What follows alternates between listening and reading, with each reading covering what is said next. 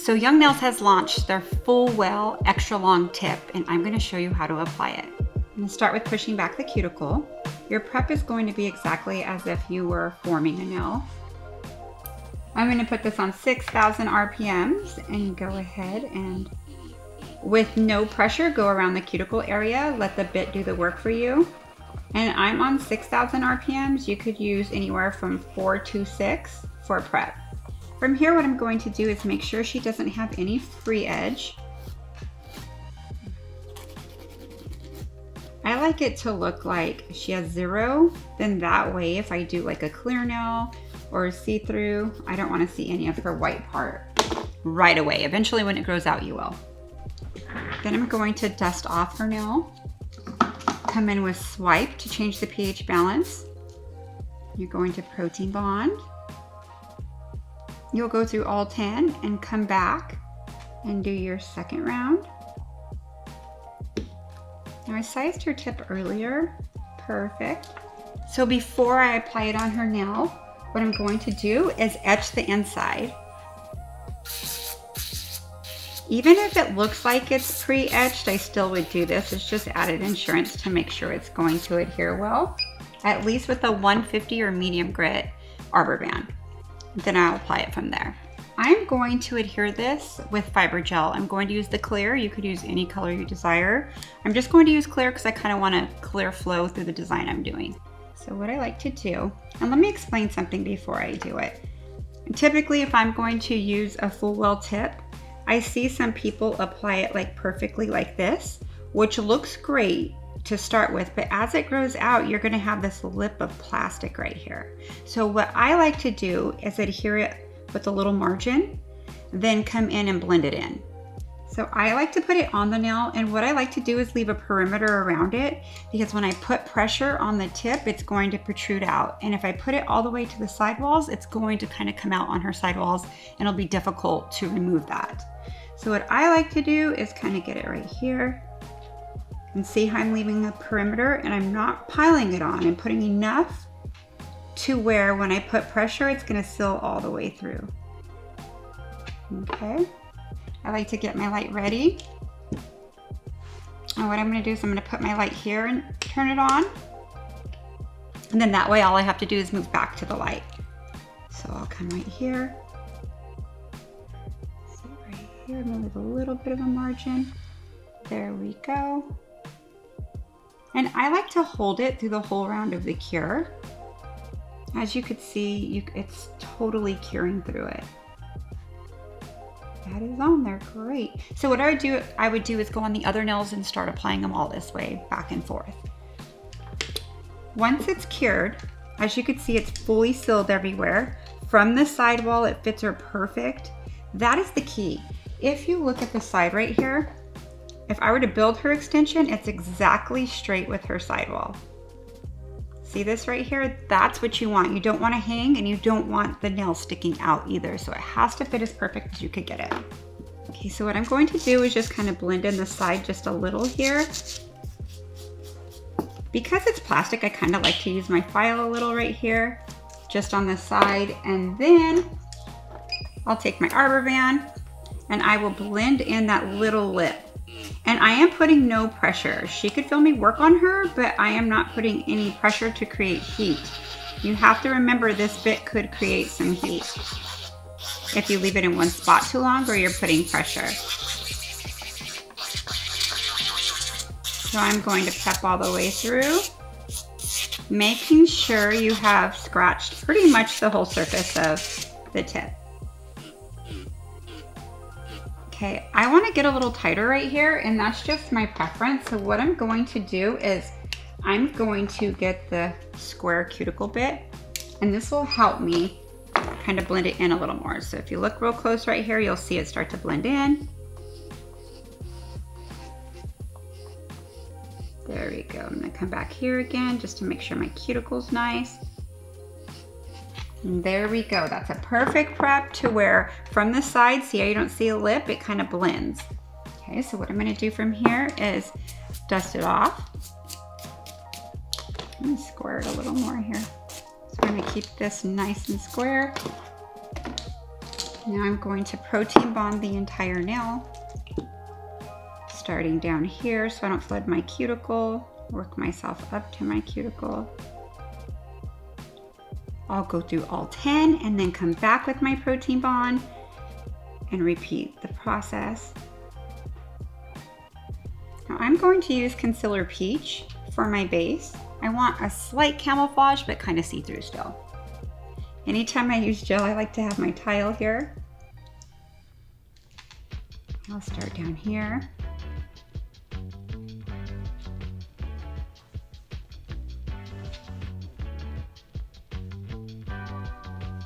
And go ahead and get it all the way to the back. I'm not going to leave it piled up back there. I'm just getting it back there. And as you could see, now I'm smoothing everything out. I love these camouflage bases. I use them a lot. I like how it creates like a perfect background with a slight camouflage. Okay, so I'm going to put this under the light for 30 seconds while I do the other hand. So Young Nails has new stripers and I'm in love with them. I love metallics. If you see my nails usually, I'm always doing nude or metallics, so I'm obsessed. This color right here is Puppy Breath. It's like a rose gold, so pretty. The other color is High Stakes, which is a really cool metallic-y silver. And right here, my favorite because it's gold, is Fun Guy. So I'm gonna use these three to incorporate in my design. So what I like to do is kind of put some on here because I might take some off of here and drag my brush through it. I am going to use them out of the bottle, but I kind of like to sometimes have some here, maybe to get it to the sides. I may or may not use it, but I typically do put some down like this when I'm working. Okay, I'll get my brush that I'm going to use. So what I'm going to create is kind of just like, it's going to kind of mesh into each other and just create like a metallic kind of alchemy color, like mixed metal. It's going to be really cool. So I'm going to get my base, and it is our base for our ManiQ line, but I like to put base down when I'm going to like mesh colors into each other or kind of have them go into each other. It holds on great because I'm just using very little, and you'll see how much I use. And when I encapsulate it, it always holds beautifully. I'm not building with it, so it's just a little bit in between it. So what I'm going to do is kind of put it everywhere I kind of think I'm going to put it. I think I'm going to kind of put it like mostly up. But a lot of my clients are liking these designs lately where you leave a little like clear or neutral back here so they can wear it longer. So they spend kind of a high dollar on their nails when they get their set, but then they get to wear it a couple times. So I think it's pretty smart and a cool thing. It's back in style. So I'm kind of putting it down. Then what I'm going to do is just come in.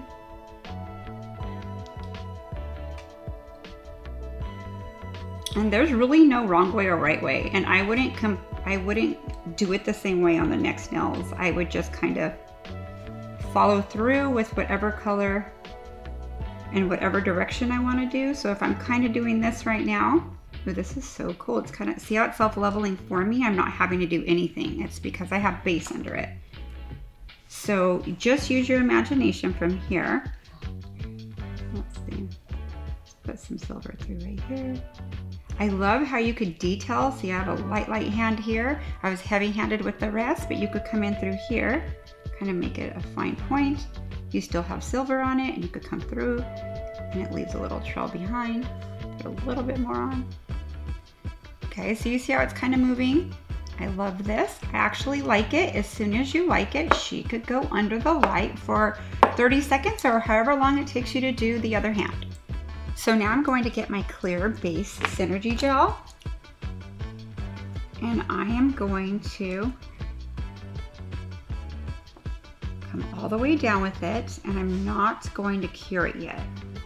Why I like using base for this is it's super thin and everything holds onto it amazing. I never have any issues with it in between. You also could use Clear Sculptor, works well too because it doesn't move. Base I usually have out, so that's what I use. Then what I'm going to do is open my glitters I'm going to use, and I'm going to use New Hollywood and Call It Fashion. I'm gonna use both of these, and I'm not gonna overpower it. I'm just gonna kind of highlight it so it looks like it's really dimensional when I encapsulate it. So I'll move this to the side. So I'm gonna do a few bigger ones, just in different spots to see how you could kind of detail it and it's not overpowering it. This is one of my favorite brushes right now. Okay, then I'm gonna come in with a smaller cut, and this is actually the same color, but just a slightly smaller cut.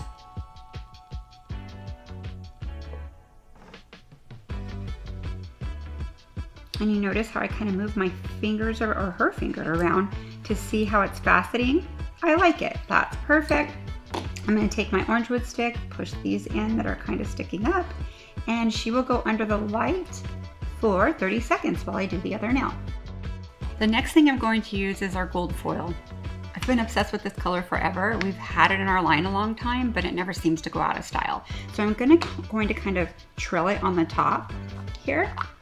So I will take some out. I'll use my orange wood stick. Tear pieces how you would like them to look. So this is going to give it a different dimension as well. Look what I'm going to do. It's cured gel, so I'm going to kind of get a little sticky on my brush here.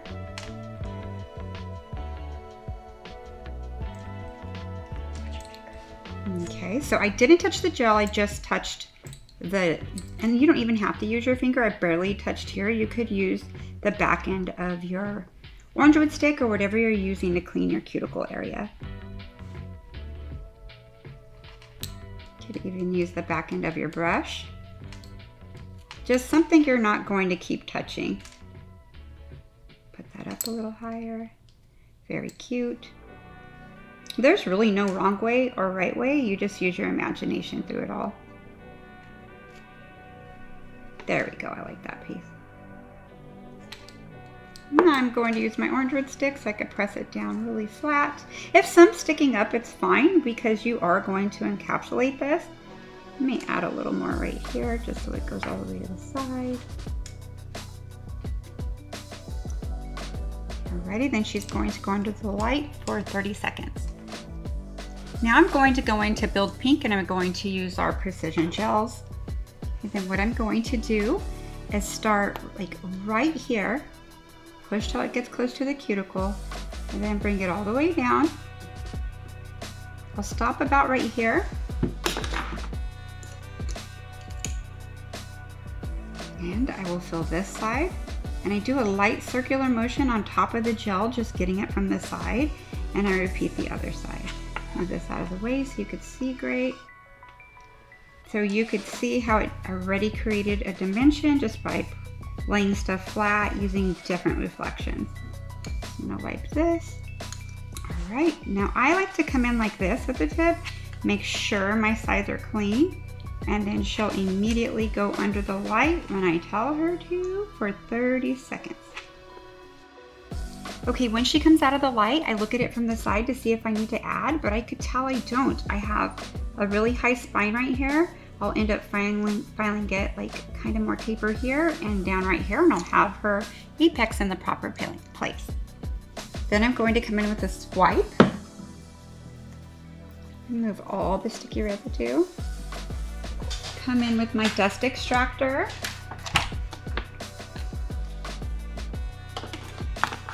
Switch my bit. I'm going to use an X-cut. Now you could use either an X-cut or a safety bit. I'm going to use the X-cut. I'm just used to using it.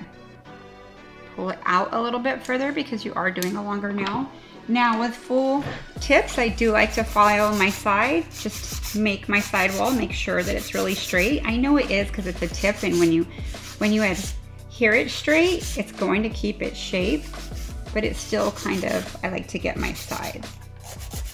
Okay, so what I'm gonna do from here is just file my eye formation. So what I'm going to do is come in around her cuticle area. And as you can see right here how tight it is, I hardly have to file, and that is because I left a little bit of a gap for the gel to adhere, or acrylic, whatever you would like to use. It works with both. As you can see around the cuticle, it's very tight because I left that little space there.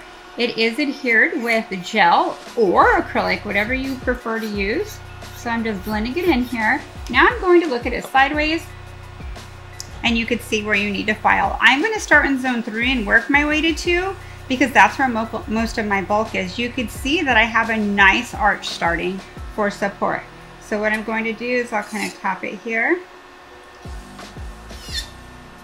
And my nail will hit right here, which is perfect because it's going to brace it for me. That makes a huge difference. So I'm gonna come in here. See, I'm flat on the nail, following through, but my bit not disappearing. On the other side. And I need it, my bit just went slower. I gotta put it on 12,000. Now it'll go faster. There we go. Sometimes that happens when you're working. I had it on the original speed I started with. So I will keep going till I like the way it looks, and as you could see it come in. Then what I'm going to do is look down the barrel of the nail, connect zone 1 with zone 1 of the nail, and follow through. A quick tip for this is don't look at your bit, look at the nail, and you'll see it come down and you'll know when to quit filing. So I meet up to the spine, zone 2 right here, and then I start on zone 3 and follow through.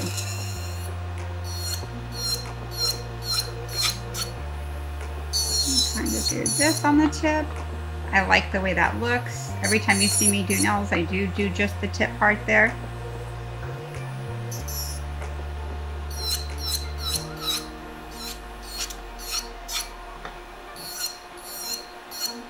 Okay, let me check myself again. A little bit more here.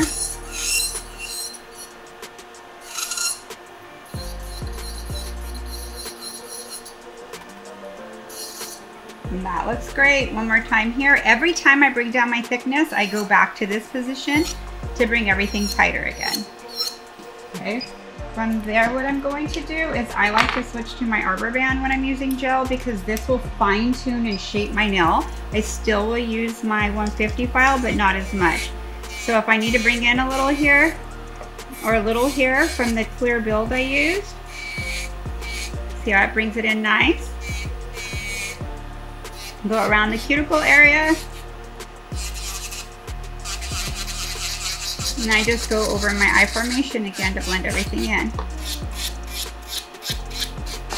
Okay, I am done here. I'm going to fine tune it with my 150 file.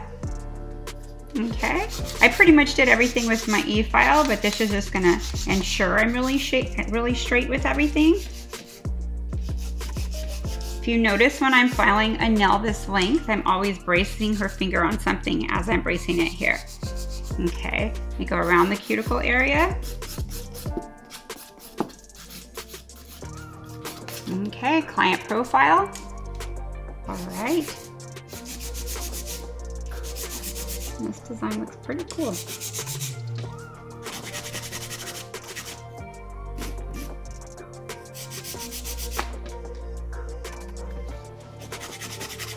There we go. Now I'm going to look down the barrel of it and I'm just going to smooth it out here.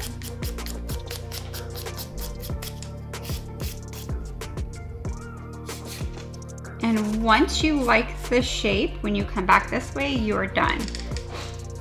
So what I'm going to do from here is dust her finger, swipe.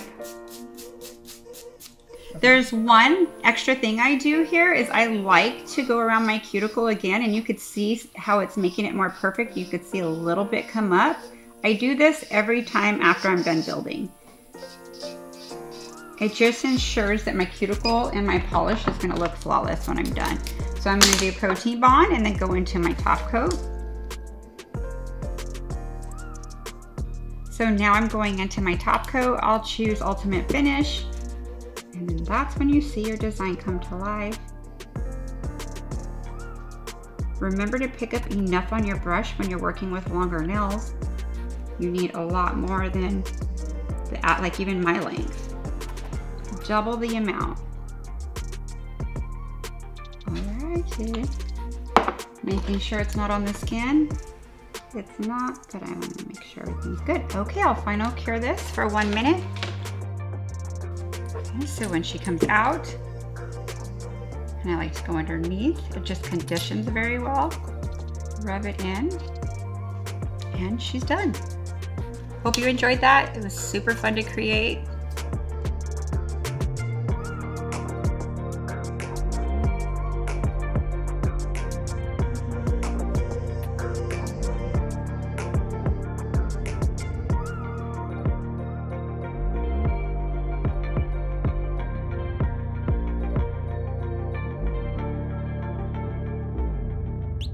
Subscribe the channel now. Subscribe the channel now. Sub and subscribe the channel